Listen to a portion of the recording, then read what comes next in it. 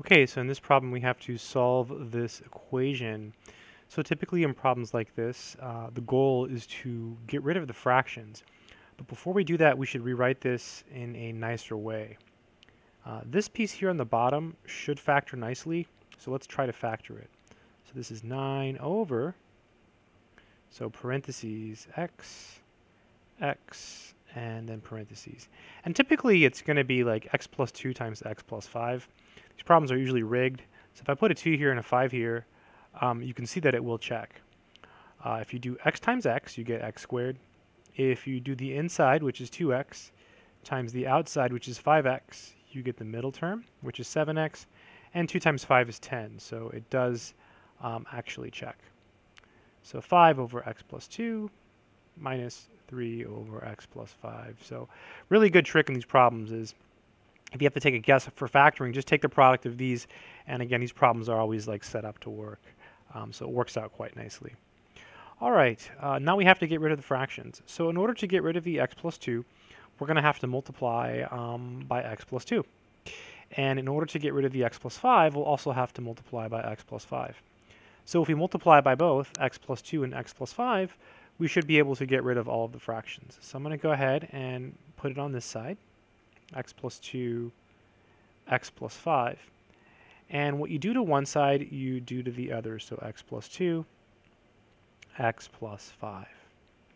All right, so on the left-hand side, the x plus 2's cancel, the x plus 5's cancel.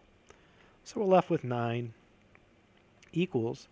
And now let's go ahead and distribute this. So I'm going to go ahead and actually show the work. So it's 5 over x plus 2 times x plus 2, x plus 5, then minus 3 over x plus 5, x plus 2, x plus 5. Okay, that's an ugly 2 over here. Let me fix that. I just made it worse. Okay. All right, so this is 9 equals, well, fortunately the x plus 2 cancels, so we're left with 5 parentheses x plus 5 minus, and then the x plus 5 cancels, 3 parentheses x plus 2. Okay, let's see what happens here. So this is 9 equals, so 5 times x is 5x, and 5 times 5 is going to give us 25. Then distributing the minus 3 times x is minus 3x, and minus 3 times 2 is minus 6.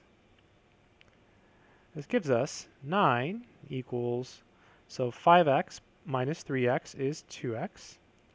And let's see, 25 minus 6 is 19. We can subtract 19 now. So minus 19 minus 19. That gives us negative 10, right? 9 minus 19 is negative 10, and that's equal to 2x. We're almost there. The last thing to do now is divide by 2.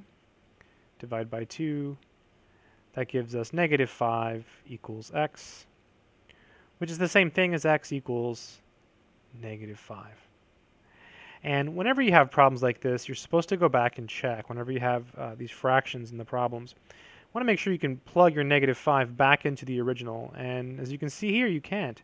If you were to put a negative 5 here, you would get negative 3 over 5 plus negative 5. So you would get negative 3 over 0. And you can't have 0 on the bottom, so this is no good. This won't work. So there's actually no solution to this problem. So I hope this video has been helpful.